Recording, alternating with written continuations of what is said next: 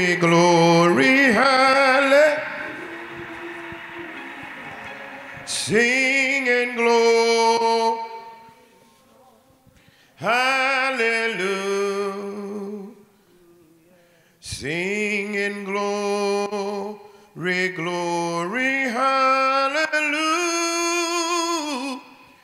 His truth is marching.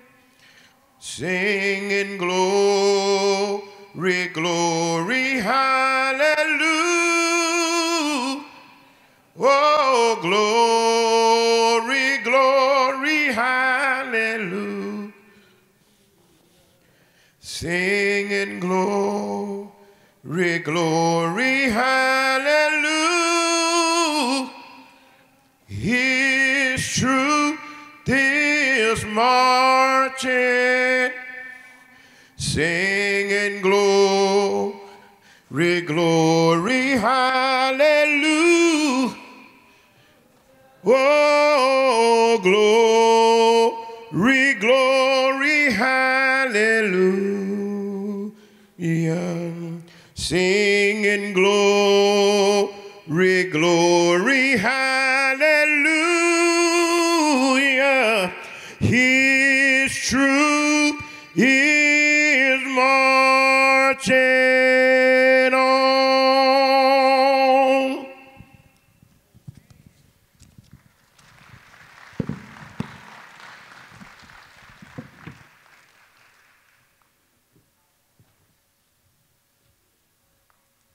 Good morning.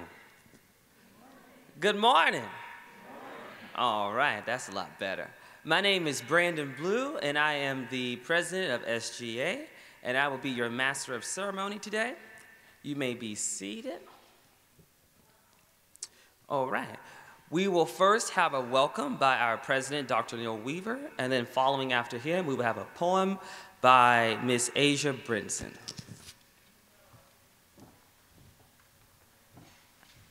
Thank you, Brandon.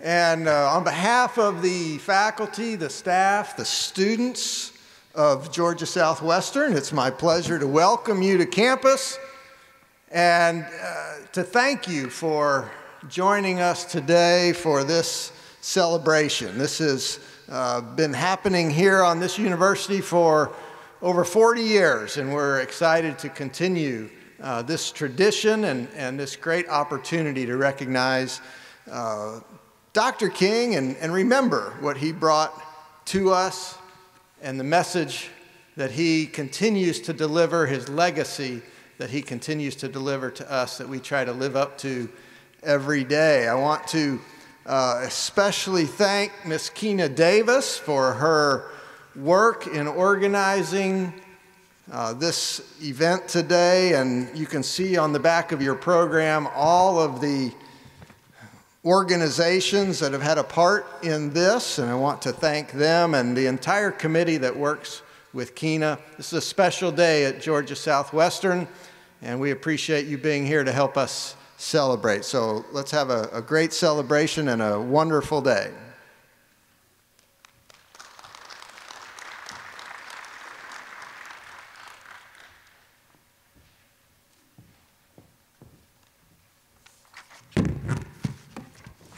Good morning. I will be reading to you the ballad of Martin Luther King. Born with the legacy he had to fulfill, his life was constantly marching uphill. Until he could reach the mountaintop, he realized this was something he could never stop. His visions for mankind came from his heart. His visions of brotherhood, which he saw torn apart, gave him the drive, the desire, the goal to teach us the lesson, we're all from one soul. As always, when someone who has great desire can stir with his words a flame and a fire, along comes the hose to water it down and try to make the words go, make them all drown. But words won't be drowned, they'll always be heard.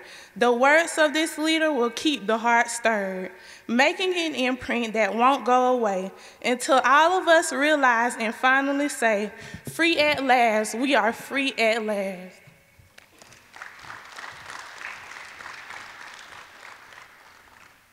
Thank you, Dr. Weaver and Miss Asia Brinson. Now we will have a solo by Miss Laurel Carey and an invocation by Reverend Norris Harris.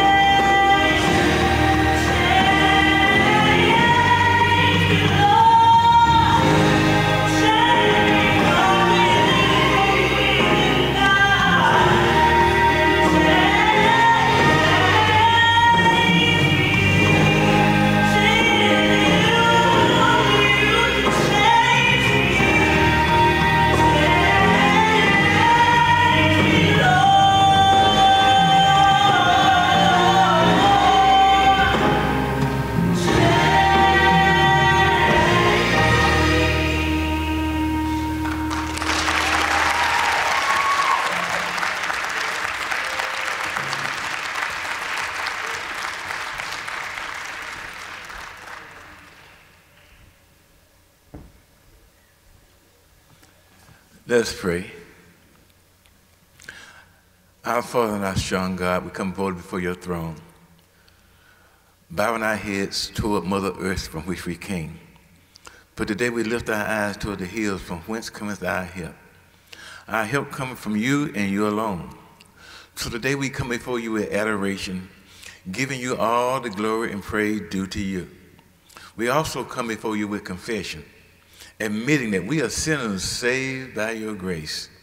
And we bring all our supplication before you this day. Then, oh Heavenly Father, we're not selfish in our prayers. We intercede on behalf of others. So we come before you with intercession, interceding on behalf of this university, the students, the faculty here, all that it goes to make up this place of education.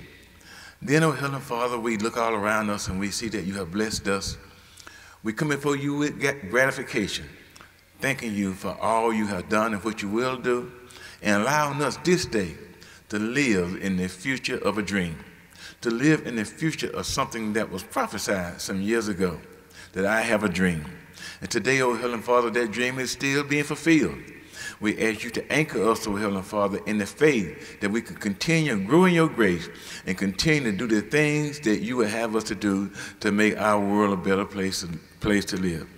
Then, oh Heavenly Father, when we think about how good you have been, we know that it was your grace and mercy that you extended to the Reverend Dr. Martin Luther King, and that same grace being extended to us. And we pray this day that someone in the audience today might be inspired by the speaker who's going to speak, may be inspired by the program being held today, and continue in the future to carry on this legacy. It's in the mighty name of Jesus Christ we do pray. Amen.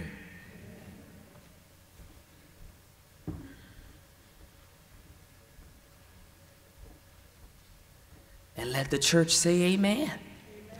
Hallelujah. All right, now we're going to have an occasion by Mr. Jeremy Copeland, and after that we will have the wreath bearers.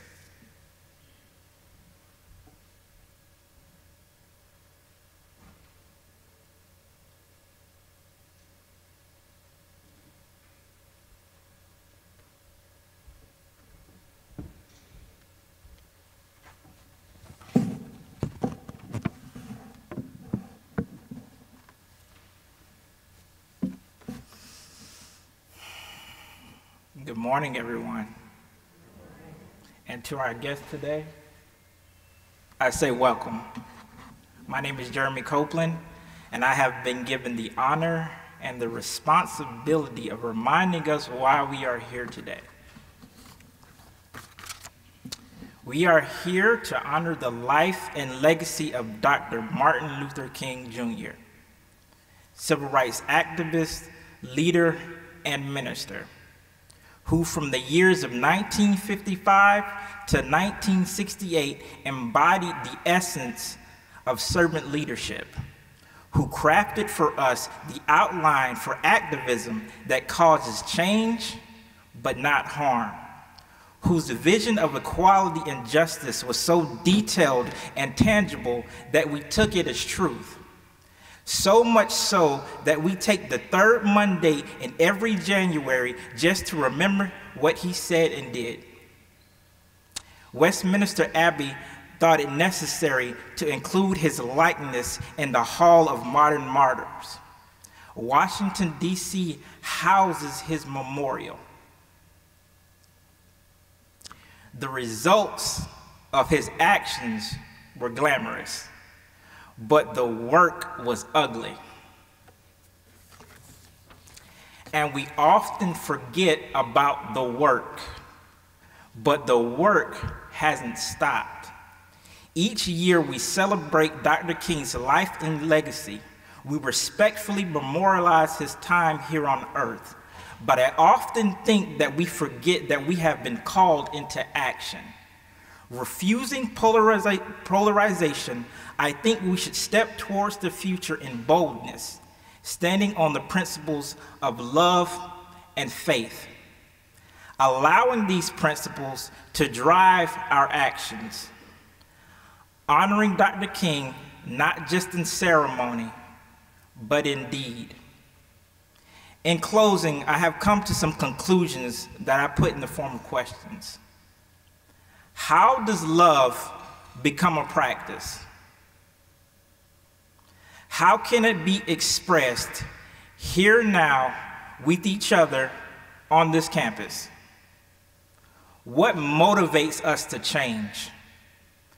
I think the reality that Dr. King has presented to us is that there is a divide between what ought to be and what is.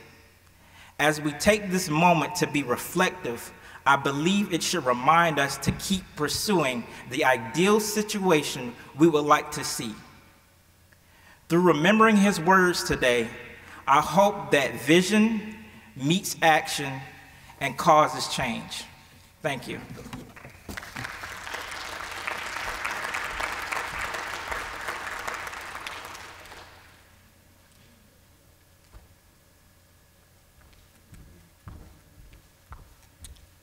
Will everyone please stand? At this time, we will have our wreath bearers to come forward, and we will have Mr. Jordan Ford of AAMI to come and do our wreath observance.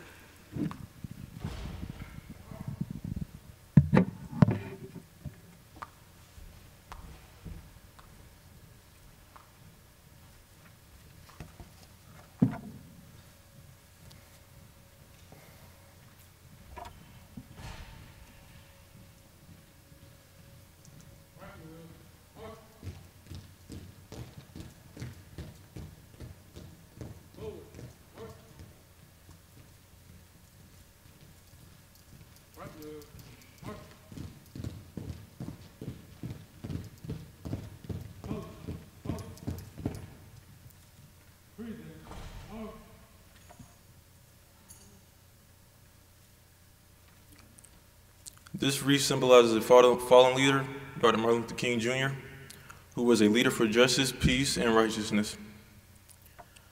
As we view this wreath today, let us be reminded of Dr. King's eloquent pleas for equality and justice for all of God's children, regardless of race, creed, or color, and let us, by his example, try to love and serve humanity in a more Christian way.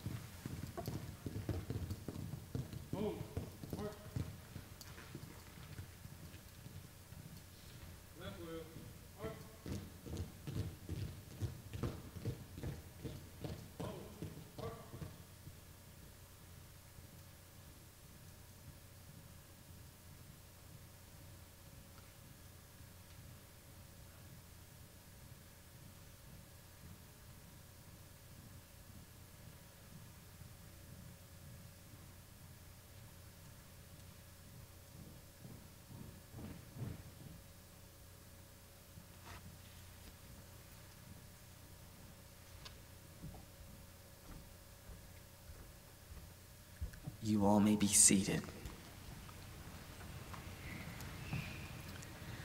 And next, we will have a selection by the GSW Concert Choir.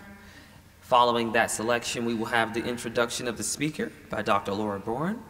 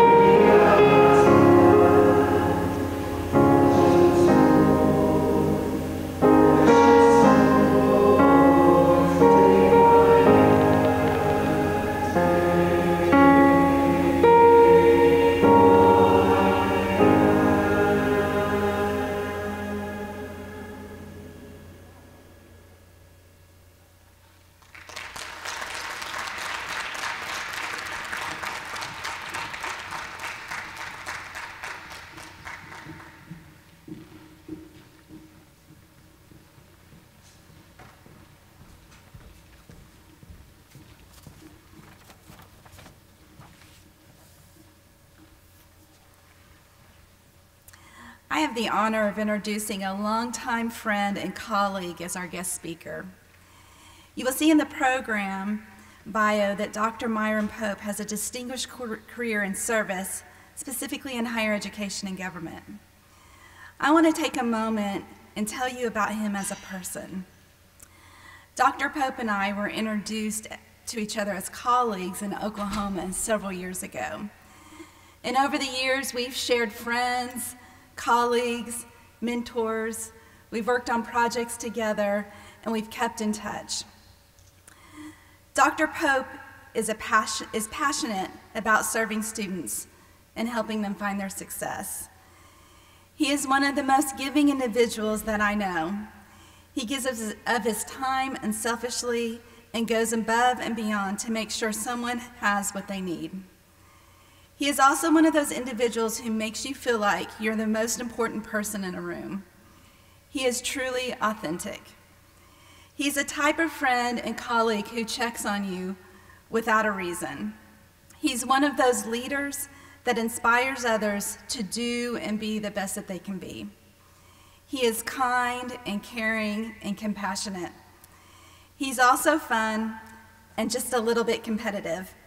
Of course, I guess you have to be if you played for the University of Alabama. Please help me welcome Dr. Pope. He will join the podium after our GSW Gospel Choir does a song for us. So,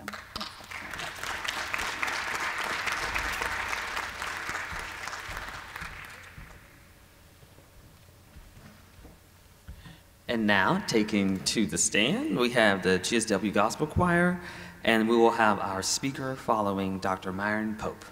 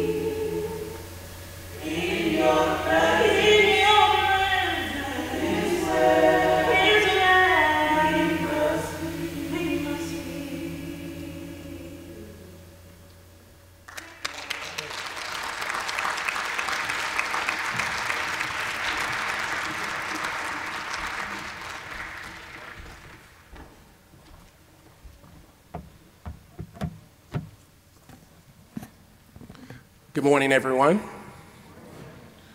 Say good morning, everyone. Let's give them another round of applause. Weren't they amazing?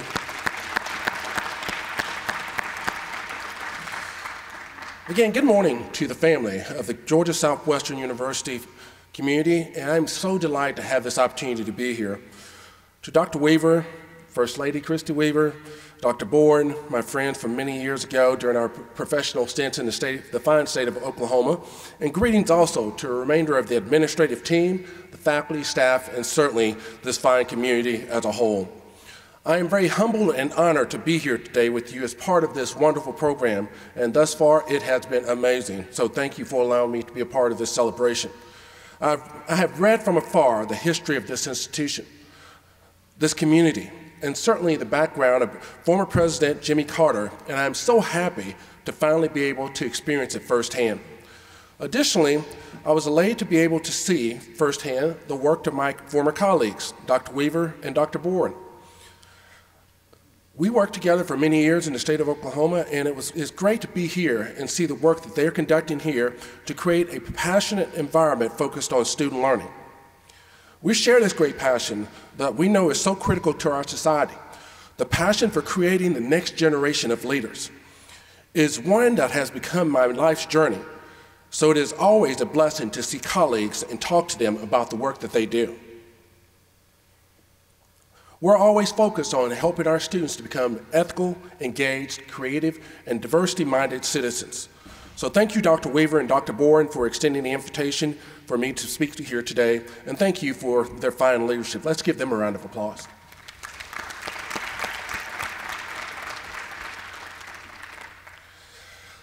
Let me get to the topic at hand. I've been tasked with the complex expectation of relaying an inspiring and comforting message about the life of Dr. Martin Luther King, Jr. to fit with your theme of building a bold dream and reality. Who you see versus who I am.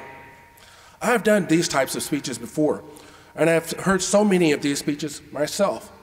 And hearing so many of these, I always realize that they all fall short in comparison with the great speeches that Dr. King himself delivered about so many topics.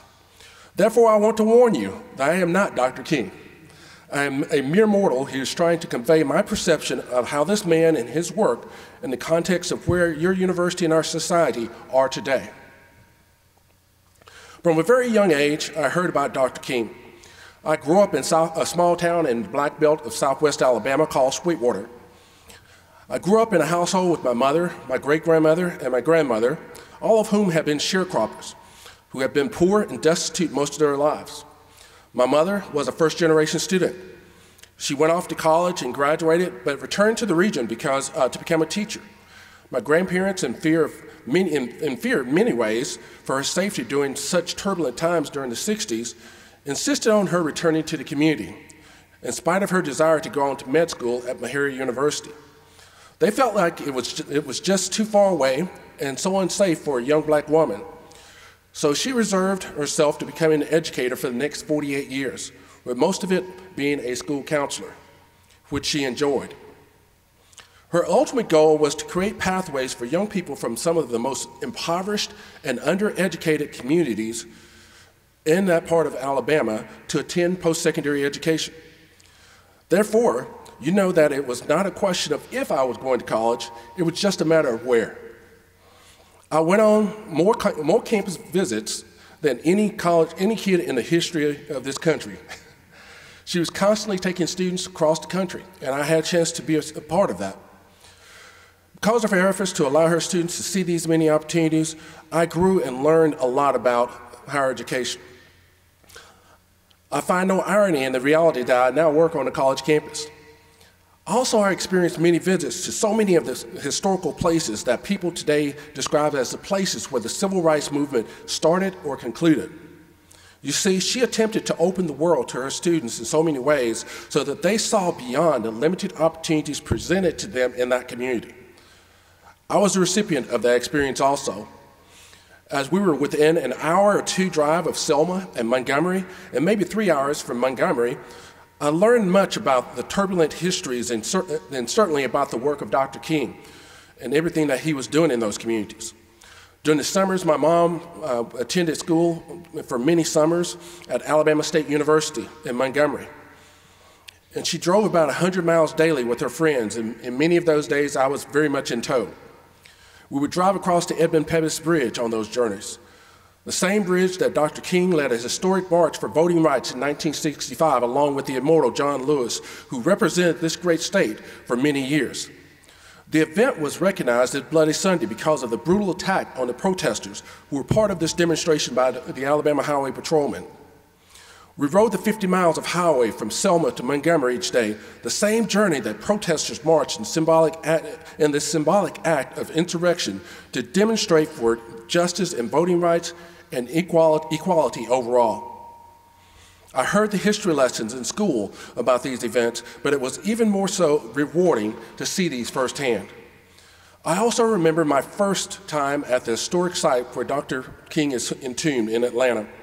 It was a cold, dreary day on that first visit, but I wanted to sit there forever because I felt like I would receive something from just being there. I did receive something.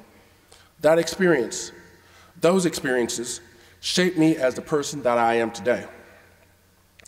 Dr. King had a very unique gift of leadership.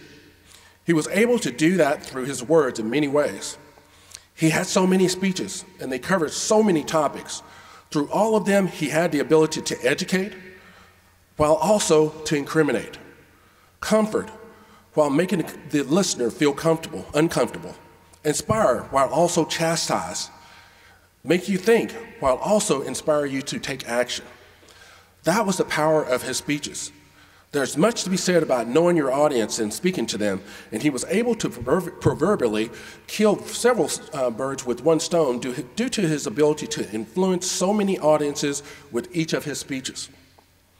One speech stood out to me from Dr. King's many eloquent orations as I was considering your theme today. Again, building a bold theme in reality, who you see versus who I am. On October 26, 1967, 6 months before he was assassinated, Dr. Martin Luther King visited Philadelphia for a star-studded event at the Spectrum Arena.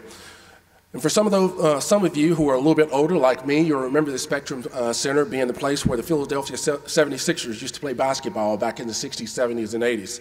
That facility is now long gone, so I digress as I'm showing my age here. Anyway, the main event was a celebrity-studded fundraiser featuring Harry Belafonte, Sidney Poitier, Aretha Franklin, Nipsey Russell, and many other big African-American celebrity names of the time. But earlier in the day, Dr. King squeezed a brief appearance in at Philadelphia's Barrett Junior High School to talk to the students there. Unlike many of his major addresses, Dr. King used this occasion to speak directly to the teenagers, imploring them to recognize their self-worth and the choices they faced at the dawn of their lives. It was not unusual for him to do this, but it was still very rare for him to do so on such a small scale, with speeches like this to such a limited number of students. The speech started with one simple and certainly soul-searching question, and that question was, I want to ask you a question, he said, and that is, what is in your life's blueprint? Let me read a little bit more of you what that speech contained to provide you with more context. He continued, this is the most important and crucial period of your lives. For what you do now and what you decide now at this age may well determine which way your life will go. And whenever a building is constructed, you usually have an architect who draws a blueprint. And that blueprint serves as the pattern, as the guide, as the model for those who are to build the building. And a building is not well erected without a good, sound, and solid blueprint. Now, each of you is in the process of building the structure of your lives. And the question is whether you have a proper, a solid, and a sound blueprint.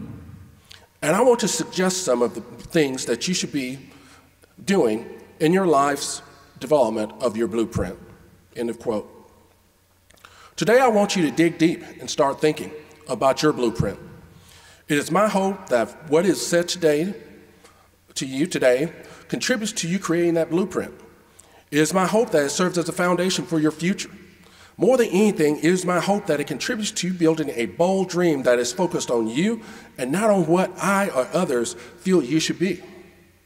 Now, please note that the message today is not just for young people. I'm constantly thinking about my blueprint, my plan, my journey each day. No matter what our age, we should constantly be considering what role and what purpose we serve in our daily lives. I had a good mentor, Dr. Don Betts, who Dr. Weaver and Dr. Boren both know, who used to always remind us when he spoke that we should always strive to leave the woodpile higher than we found it. It is a symbolic statement of the reality that we should always focus on making the world around us a little bit better than the way we found it. We're but a grain of sand in the history of mankind, but what is our plan for making the world a better place during this brief period of time? Dr. King employed the students on that day to do 3 things, and I'm going to share those with you. It is my hope by sharing those with you, with a morsel of my personal experiences and a little bit of wisdom, that it will contribute to your blueprint, a solidification of you being who you are on this journey to your bold dream. The first thing that he encourages them to do is to have a deep belief in your own dignity, your own worth, and your somebodyness. You probably heard the inspiring chant where the group leader will yell out, "I am," and the crowd yells back, "Somebody." Have you ever heard that one? Again, "I am somebody. I am." Dr. King preached this quite often, and it's a very deep message of hope and self-encouragement. My grandmother used to say something along these lines: don't allow anybody to make you feel less than what God has created you to be. I challenge you to embrace that today and every day. If you don't believe in yourself, no one else will. I'm a testament to that in so many ways. One of my greatest experiences as a college student was to be part of 2 SEC championships and a national championship team. I started that journey as a walk-on. I was from a 1A high school, the smallest division in the state, and I didn't have any offers to play college football. However, I felt that I could do it. And if I had not had that mindset, if I had embraced the naysayers' perceptions that I would not make it, I would not have done it. Why do I bring that up? What does athletics have to do with life? Well, that accomplished demonstrated to me that anything is possible. Last week, I had a chance to be in Indianapolis. I had a little bit of a football game going on there as an employee of the University of Alabama, and ironically, I'm here in the state of Georgia. It's the team here that probably beat our team, but you know how that goes. As an administrator and also, dare I say, a little bit older and more mature man now, I realize now more the magnitude of that accomplishment. As I watched a young man from Georgia rush onto the field, and that experience, and just to think about the hard work that they put into it day in and day out, it was a huge accomplishment. And just to think that we start with hundreds of teams at the start of the year, and to end up at that point is the pinnacle of success. I appreciate it even more to my experience in 1992, being able to experience that. It was one of the many things that I have achieved in life, but in all those things, I continue to wake up with the mindset that I am somebody. And I realized that from that day to this one, that I must first believe that myself. I challenge you to do the same each day in spite of what anyone else tells you. Your life has great significance, and I want you to always believe in your heart that you are beautiful and worthy, regardless of what the world defines as beautiful and worthy. You define you and your somebodyness. You determine your blueprint. I am. Thank you. Secondly, Dr. King states, in your life's blueprint, you must have the basic principle, which is the determination to achieve excellence in your various fields of endeavor. This is such a critical one, and is the essence of what I talk about each day in terms of leadership. Everyone believes that if you are successful, you have to be the CEO, the president, the lead singer, the drum major. Nothing is further from the truth. As institutions of higher education, everyone expects us to create leaders. I always ask if students really know what that means. What does it mean to be a leader? And consequently, do we really know as professionals? I ask myself that every day. What is our role in creating that next generation of leaders? To me, it is challenging. It is helping students to realize that they must be their best self regardless of where they are in the organization. At my previous institution, we used to talk about the Golden Loop, which was the path around campus that we would take prospective students on as they did tours. We wanted the campus to be pristine along this path, and certainly we wanted the best storytellers along that pathway. That was not the president's job, but the jobs of everyone on that campus, from the person in that position as the president, all the way down to the groundskeepers. No matter how much the president said it was a beautiful and safe place, no matter how much the faculty said that the institution had the most relevant academic material being taught in the classroom, no matter how much the recruiter talked about it being the right fit for the student, if a student and their parents didn't feel it, and if they didn't see it, that it didn't matter. And it only took one breakdown along that golden loop from someone who, in many people's minds, may have been insignificant to totally change that perspective. We noted that it started with creating that feel as soon as a student arrived on campus. It was making sure that the facilities were clean and well maintained, the classes were taught by the best trained and educated professionals, and so on throughout. Those little things make a difference. And it took the people who were not at the highest levels of the organizational chart, but throughout the organization, taking pride in their work. It took them realizing their role in the process. They had to be the best groundskeepers, janitorial staff members, faculty, student life professionals, recruiters, to ensure that the organization achieved its mission of recruiting, educating, and graduating students. I had a coach who used to always say the key to success is surrounding yourself with good people. I believe that, but you must also make sure that they understand their role in the organization when you make them a part of it. That also means that you should also understand your role in the organization.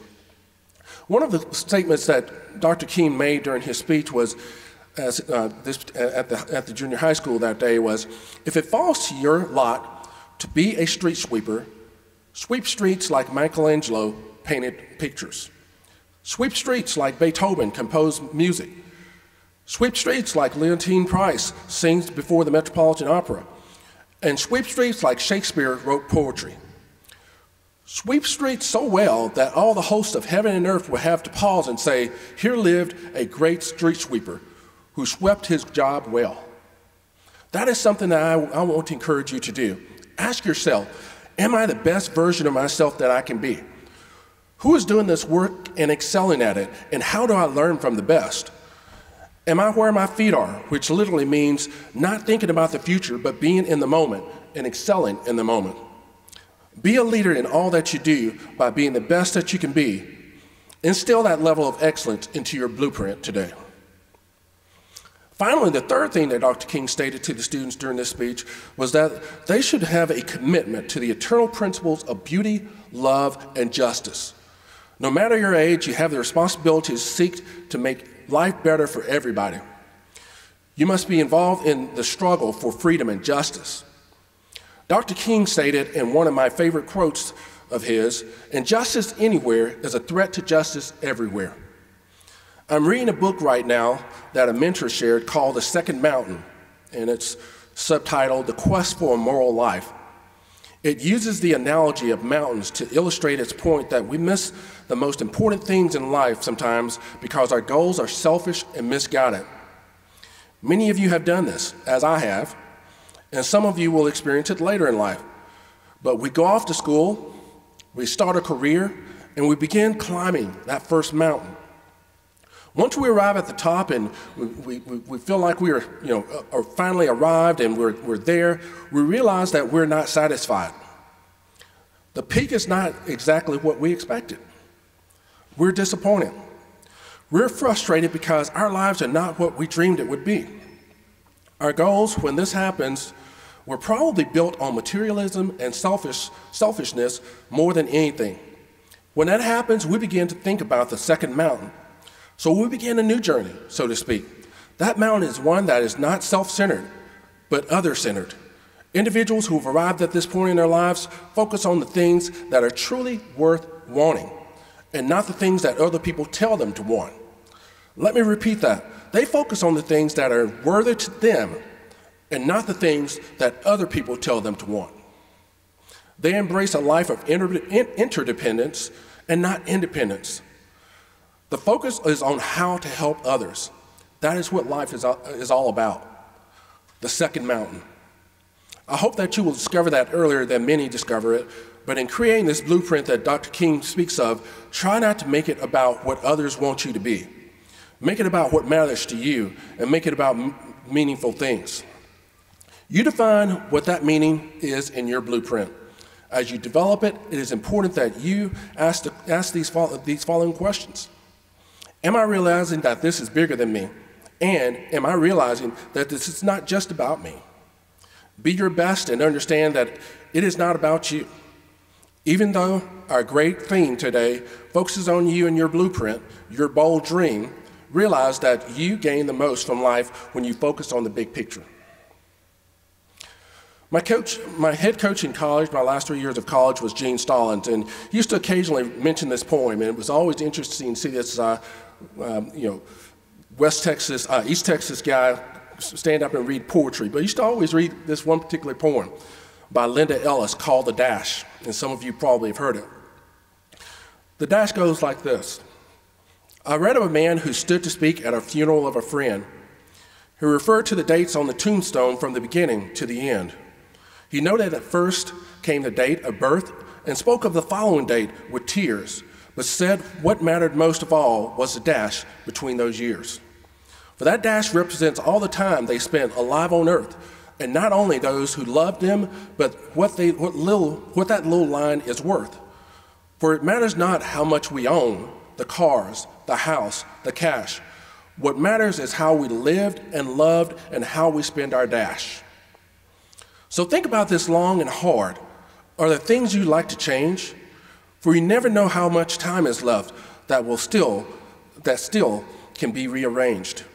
Be less quick to anger and show appreciation more, and love the people in our lives like we've never loved before. If we treat each other with respect and more often wear a smile, remembering that this special dash might only last for a while.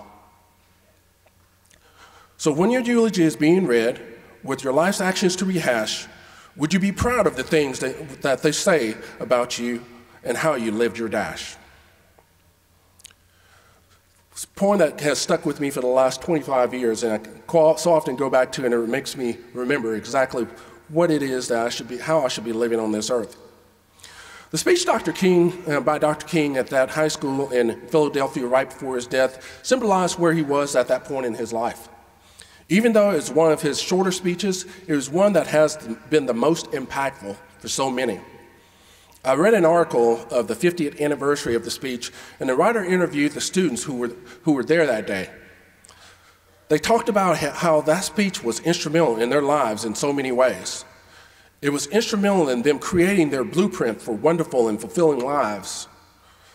I hope that you will take this notion of a life's blueprint as you boldly dream and define your experience based upon you and what you desire for life, while remembering the importance of always leaving the woodpile a little bit higher than you found it. Best wishes to you, and God bless.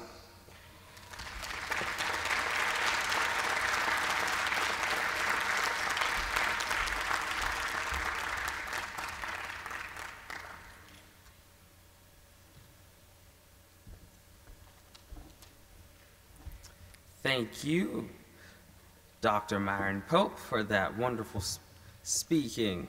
Next, we will have a presentation and remarks by Ms. Keena Davis.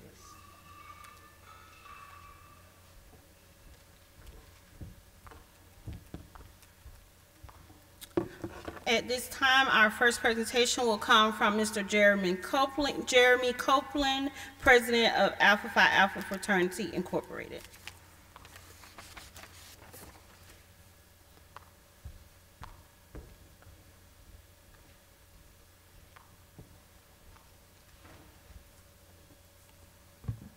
Mr. Pope, Dr. Pope, thank you for your presentation today.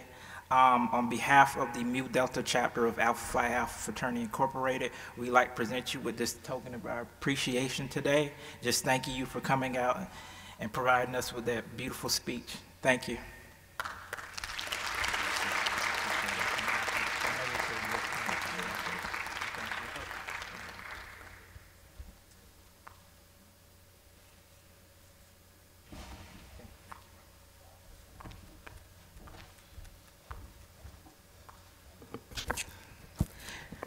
Dr. Pope, will you please come back up to the podium?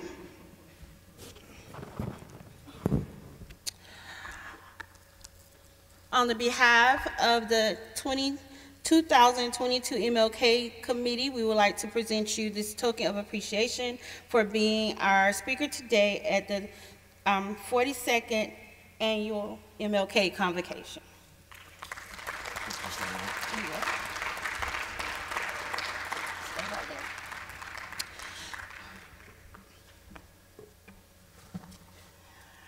One more time, Dr. Pope.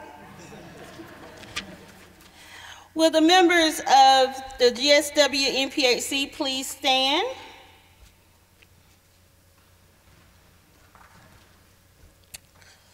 Mr. Pope, with you being a member of the best fraternity that I know, Phi Beta Sigma fraternity, upholding the principles of brotherhood, scholarship, and service, the members of the National Pan-Atlantic Council here at Georgia Southwestern State University would like to present you with a small token of appreciation. You may be seated. Today we have two pastors from our community that have participated in our ML Convocation program for several years. When we call Bishop Melvin McCluster, he always answers and come and lead us in our hymns, for our breakfast, and for our convocation. And when we call Reverend Norris Harris, he always answers as well, being on our program either during the invocation or the benediction. For their many years of service to GSW by means of the MLK Convocation, we would like to present them with a small token of appreciation. Will Bishop McCluster and Reverend Harris please come forward at this time?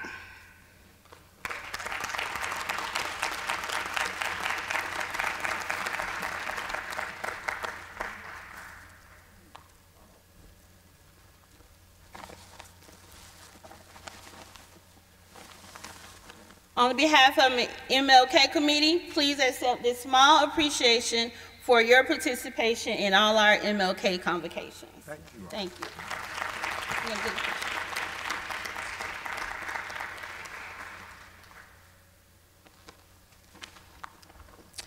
On behalf of Georgia Southwestern State University administrators, faculty, staff, and students, and the MLK Convocation Committee, I would like to thank everyone that helped make this event possible.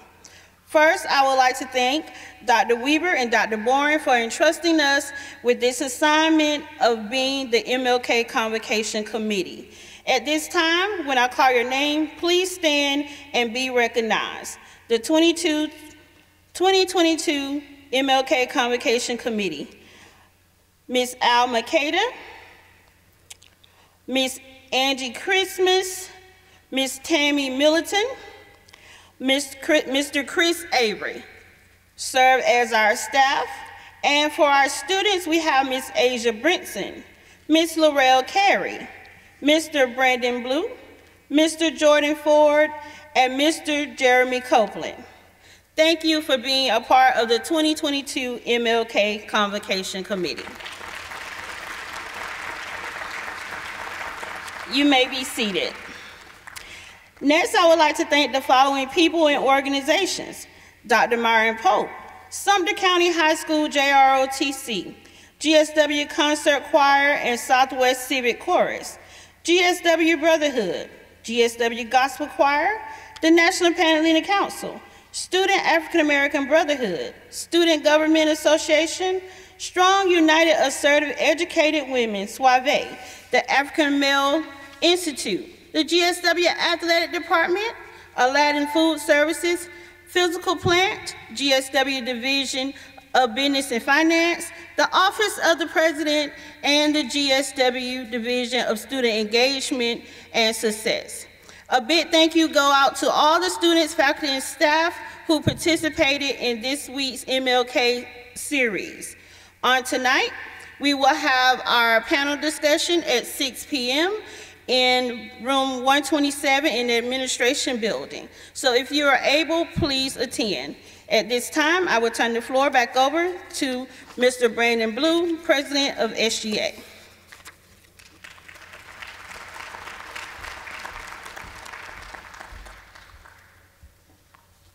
All righty. Next, we're going to have the singing of the Negro National Anthem by the GSW Gospel Choir, following by the benediction. And also, if you all students who have not signed in to receive W2W credit, please sign in with Dr. Grissom. Thank you.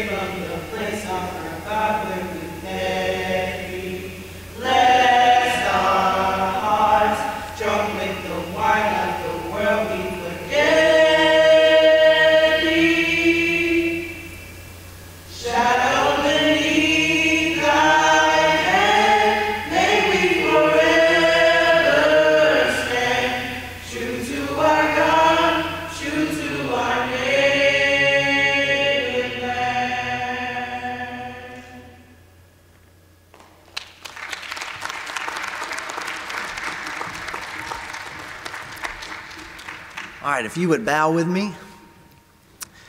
Jesus, we thank you that you taught us how to pray. And so we do pray to our Father, who is the Father of all mankind.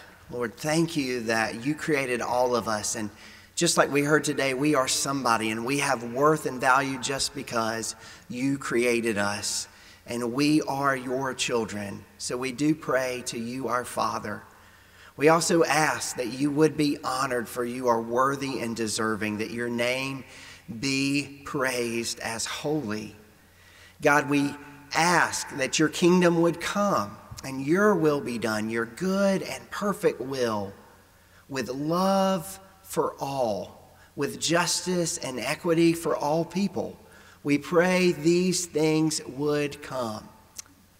And we surrender and submit ourselves so that the things that you long to see, you would use us to bring about in these days.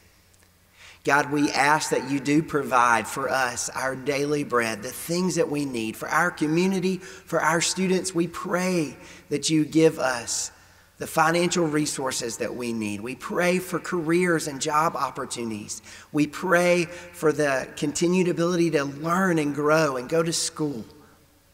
And God, we pray that you would give us things like hope as well.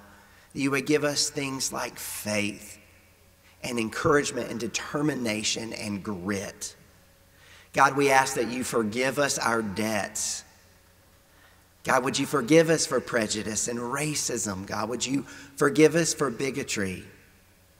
Would you, like Laurel sang before, cleanse and give us new hearts? And God, would you help us to forgive those who have trespassed against us? God, we pray you would lead us not into temptation, but you would deliver us. God, guide us into things that will build us up and help us spur one another on. Help us come together in unity and keep us from things that would divide us. Keep us from bitterness. Keep us, God, from hatred or judgment. In all these things, God, we look to you and we wait upon you, believing that you will do these things as we submit ourselves to you. So God, do a great work here at Georgia Southwestern. Do a great work in Americus and Sumter County, in the state of Georgia, in this nation, and among all peoples who you love. God, we thank you, we give you our praise, and we ask these things in the name of Jesus Christ, our Lord. Amen.